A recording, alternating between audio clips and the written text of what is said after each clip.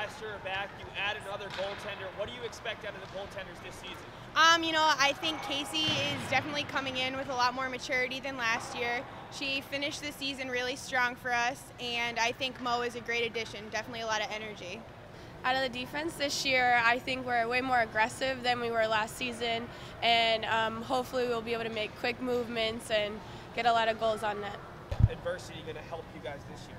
Oh, everybody's going to build off that injuries from last year, learning not to take their ice time for granted because it can happen to any one of us. We had 3 people go out within the first week, I believe, last year, and it just hit us early, but we came through. We made it to the semifinals last year, which is further than my freshman year, so we're just building off that, and hopefully everybody can learn from the freshmen, learning from stories from previous years that it can happen to anybody.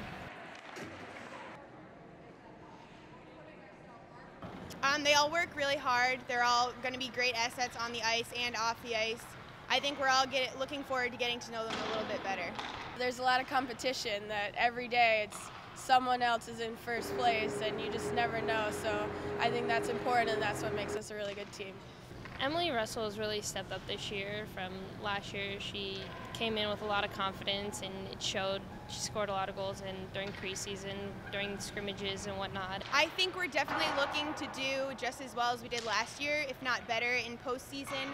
I think we started off a little rocky, and beating Castleton first round was definitely an upswing to end the season. I would say top 3 in our league, ending this season, getting farther than we did this year in playoffs, and hopefully winning the Codfish for the first time. I think that our biggest goal this year is to make it to playoffs and to do very well in it, and as well as winning the Codfish Bowl here for our very first time, so hopefully that's this year. Manhattanville, maybe even a Castleton. What are you guys trying to prove as a team this year in both the conference and on a national stage?